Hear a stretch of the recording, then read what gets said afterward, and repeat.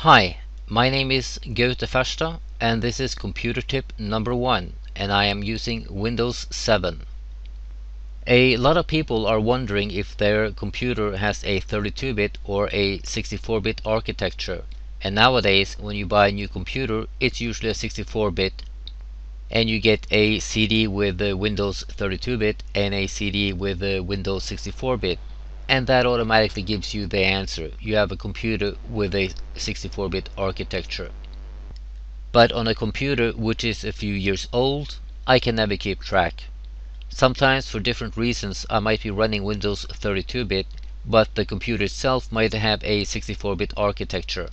So how can we tell? Well, this computer is a Dell Dimension 9150 with a service tag. So I could always go in on Dell's website to check the specs, but you can also check this out on your computer.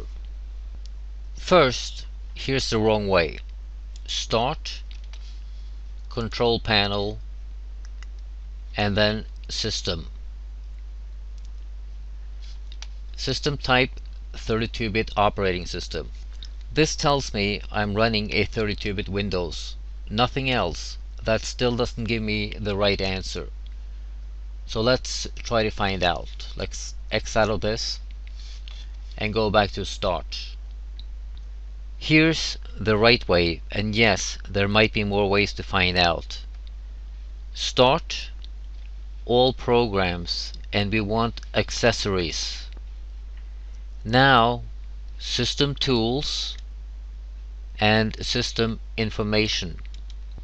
Now, on your left hand side it says System Summary.